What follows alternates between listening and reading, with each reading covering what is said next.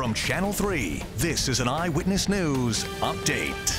Good morning, everyone. I'm Nicole Nalepa, and here are some of the top stories we're following for you this morning.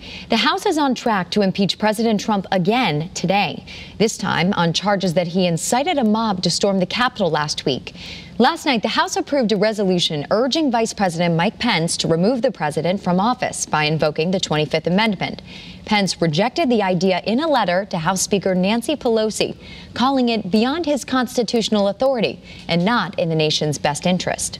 Meantime, federal prosecutors may file sedition charges against some of the participants in the attack on the Capitol. The FBI says it has already filed more than 70 cases, adding that its investigation has just started and many more arrests are likely. And we're learning that more than 100 members of Connecticut's National Guard will be in our nation's capital to help with inauguration security. This comes at the request of U.S. National Guard officials. They say they will be there to ensure a peaceful transition of power. We turn you now to the latest on the coronavirus. Connecticut's positivity rate is now at its highest number since the pandemic started, standing at just under 11%. But the next wave of people getting vaccinations in our state could grow to over 1 million. The CDC is now recommending people 65 and older be a part of Phase 1B, which is set to start on Monday. And we're also learning that Connecticut is getting tens of thousands of extra doses of the vaccine.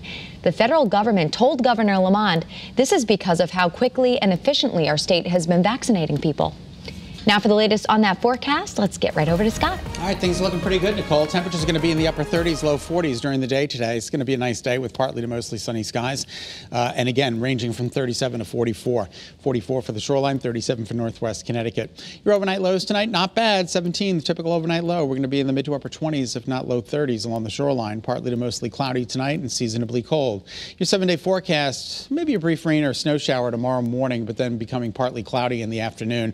Friday, mostly cloudy and dry during the daylight hours, and then rain rolls in Friday night through Saturday and could pick up anywhere from a ½ inch to 1.5 inches of rain before it all ends as a little bit of light snow Saturday afternoon and early evening. Sunday is definitely the better of the 2 weekend days. Monday, some light snow, and then Tuesday is dry but seasonably cool with a high of 35. Have a great day, everybody. Thanks for watching.